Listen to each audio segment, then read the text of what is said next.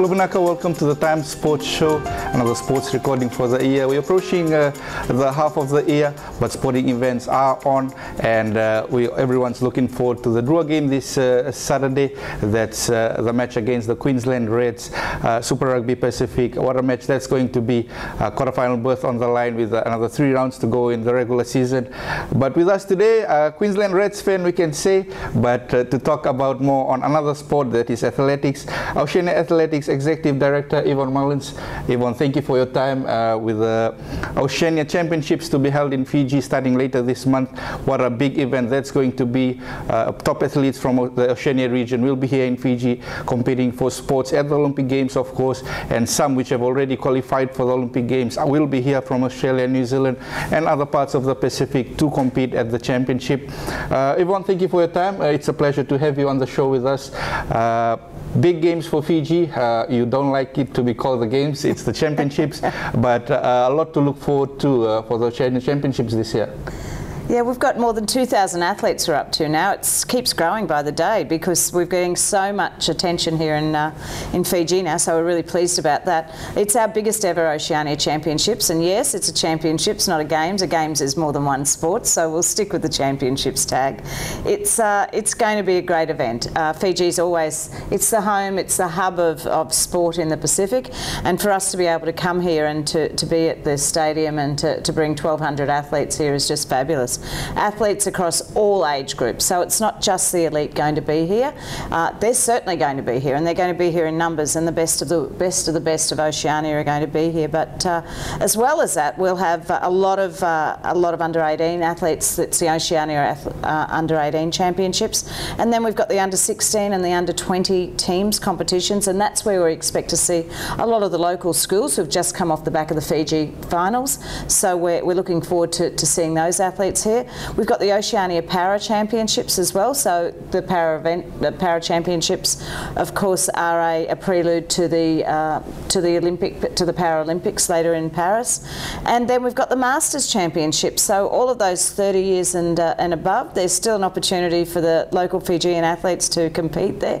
But you're going to see some great athletes, some great events over 7 days of competition. Yvonne, you were here at the Fiji finals earlier this month, the Coca-Cola Games, people know it better off. You've been here at the Games previously as well. A lot of athletes from the Games have been selected to take part at the Oceania Championship. You've been into athletics for a while now. I guess it will be a great opportunity for these athletes, secondary school athletes, to go another level at the Oceania Championship. Yeah, I think that I've been coming here to the Coke Games for more than 20 years now, and I love it. I think it's one of the greatest events that we have on the calendar here in Oceania. But I think what it's showing is that the athletes have an opportunity to not just go to the Coke Games or to the Fiji finals, and that's where it stops. This is part of the pathway. It's a pathway for them to go through.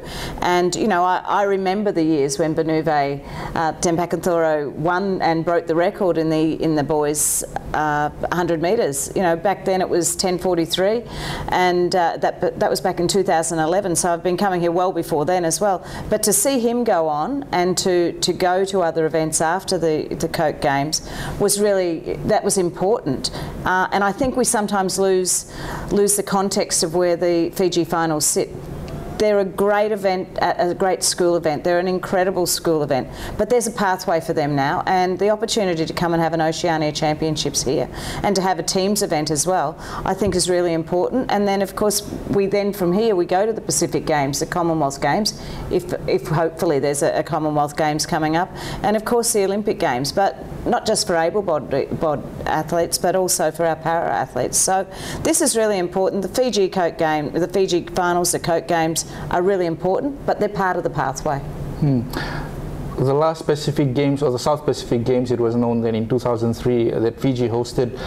We kind of dominated the track and field with Papua New Guinea. Over the years, over the past 20-21 years, we've kind of lost track of that. But this Oceania Championship, who knows, just maybe the turnaround Fiji needs? Look, it's going to be tough for the Pacific Island federations. The Australian and the New Zealand teams are far stronger now than what they were. Of course, we saw Australia and New Zealand at the Oceania Pacific Games last year, where they dominated on the track. Certainly the Australian athletes. But it is an opportunity for Fiji to start building. I was here in 2003, so I'm showing my age well and truly now. But I was here back then, and yes, you're right. Fiji and Papua New Guinea were the stars of the show. But now's the time to build, because if Fiji is lucky enough or is fortunate enough to have the 2031 Pacific Games, we're 7 years out. Some of the athletes that we're seeing here in the under-16s will only be 23, 24 years of age once we get there. Even the open athletes who are 18 and 19, just coming out of the Fiji finals, are still going to be young enough to be competing at the Pacific Games in 31. So this is an opportunity to start building the base now. The base is really important, and then we'll see those athletes come through. But yeah, I think Fiji's, look, you've got such a strong sporting history, and it's time to get back on the track in athletics.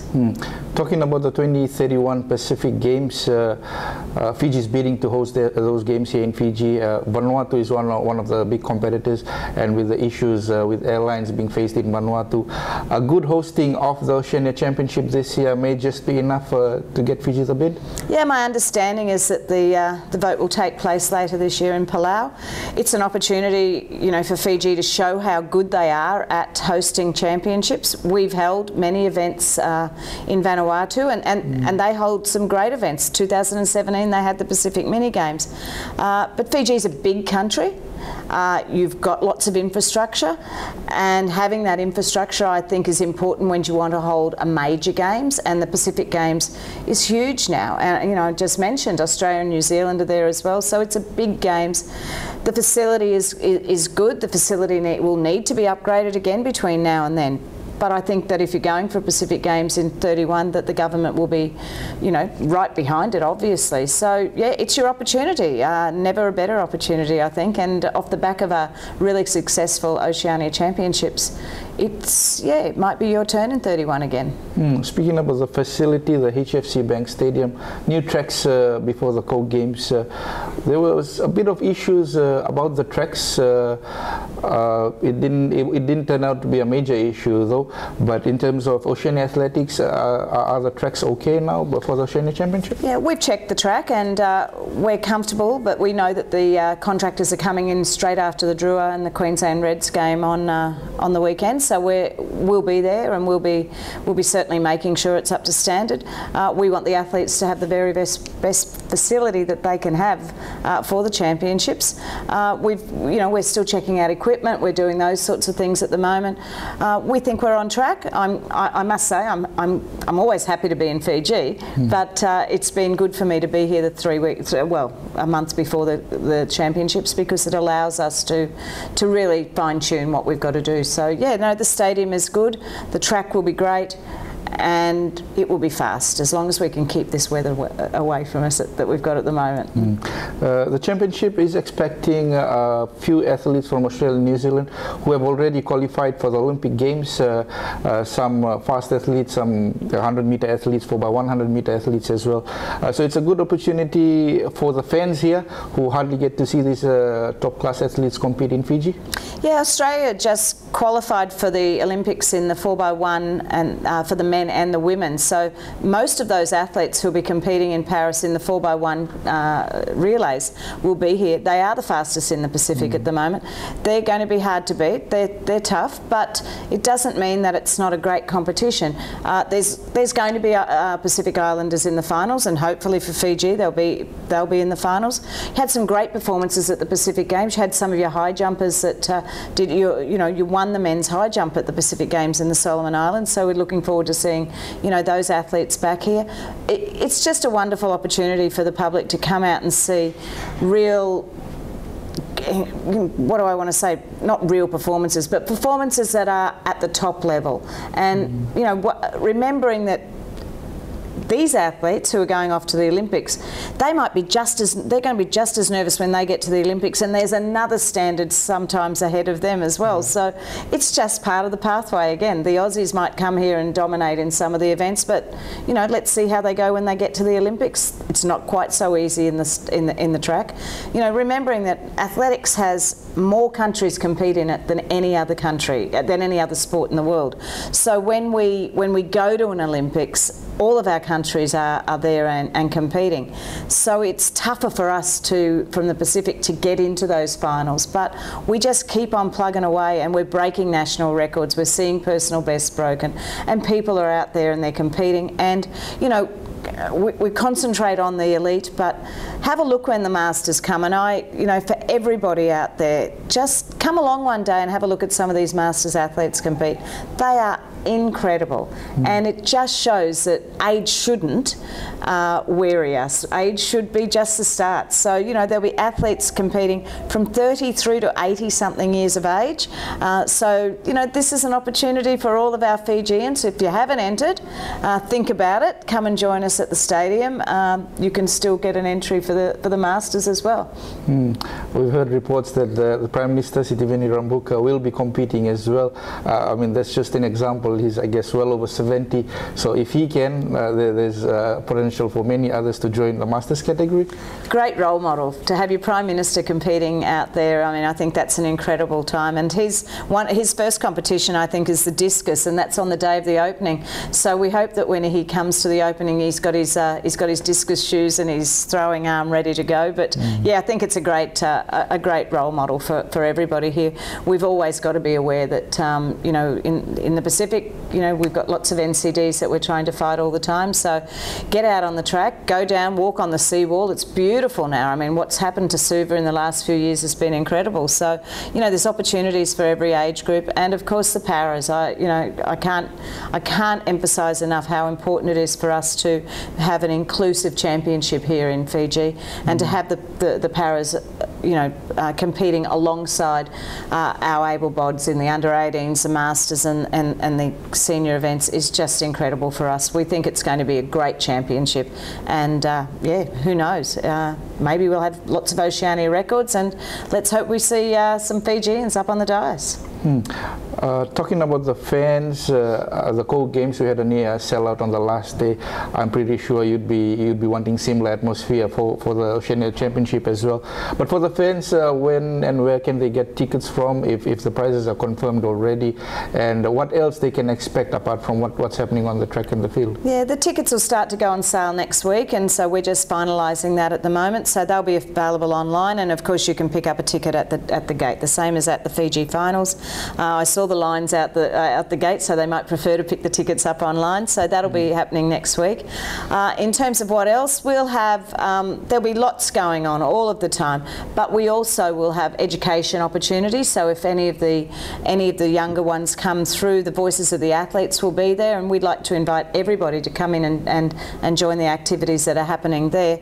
And on the final Saturday, we'll have a kids athletics demonstration, which again is another opportunity, and it shows the younger ones what they can do. So we see, you know, we love our sport athletics, but I reckon if you look at the Drua team and you look at the Queensland Reds team, there'll be a few of those boys out there who probably have done athletics as part of their build-up over the years to be where they are. So we understand that athletics is a sport that's a really good platform, and it's a foundation sport for people to go out there and do other sports. So come along for the kids athletics, see what they're doing there, and of course come along and just join in. It's going to be a great week. We're going to have the band there, and we're going to, the Fiji bands are going to be there, and we're going to have lots of entertainment. So it'll be a great week. It'll be different from the Coke Games, but it'll be a great week of competition. Finally, before we approach the end of the show, Oceania Championships in Fiji, while the Fijian athletes, the local athletes, will get a chance to compete against the best in the Pacific. I guess it's a win-win situation for Fiji, considering the economic benefits it will get getting so many thousand plus athletes and officials into the country.